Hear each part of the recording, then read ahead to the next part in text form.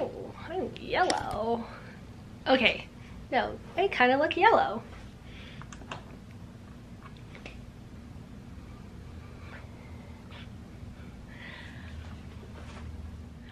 Hey, welcome back to Disneyland Librarians. If you're new, please subscribe. If you're back, welcome back.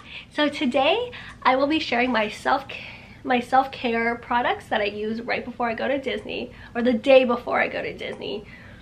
And I usually would go to Disney on Saturday, which means I would do this on Friday, or sometimes even Thursday, depending if my skin needs it or I feel like my skin needs it. And the first product that I use is Origin's Original Skin Retexturing Mask with Rose Clay. So this stuff is so good. I usually leave it on for 5 to 10 minutes and then I wash it off. And right after that, I use a green tea eye patch, JC. And yeah, the only downside is it kind of slips, so you need to lay down when you use this. And then lastly, I put on the Glow Recipe Pineapple C Bright Serum. So I put a little bit because I do not like the smell. The smell is something different. Don't know how to describe it, but it is very, very different. So I put this on, and then I take my jade roller,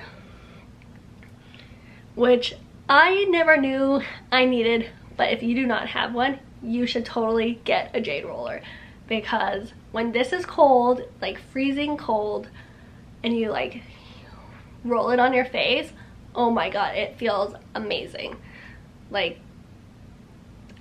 I love this thing so much. And then, you roll it this way apparently, I think, from what I saw. And then I usually use this for my nose and right under here and nose. And I also roll this on my neck because it feels just that good.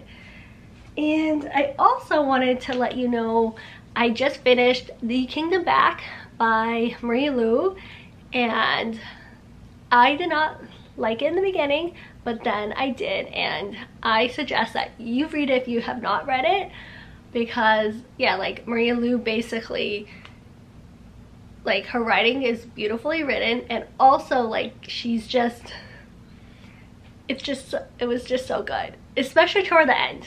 I will say the beginning did not like it that much, just because we've heard stories about fays, everybody, Sarah J Maas is writing books about fays, and it's I don't care about it anymore. But she throws in some historical fiction, which again, I am not a big fan of a historical fiction either, but she throws in some historical fiction and you learn a lot about Mozart, and reading about Mozart, I do not know anything, but Marie Lu did her work, did her research on Mozart, and I learned he has a sister named Nannerl, funny enough, because she's one of the main characters. And yeah, it was just really interesting and fun to read. And so I would suggest, if you have not read it, to go pick it up at your local library, but probably an ebook or audiobook, obviously, because we're closed. And thank you so much for watching. Please like and subscribe, and I will see you guys on Thursday.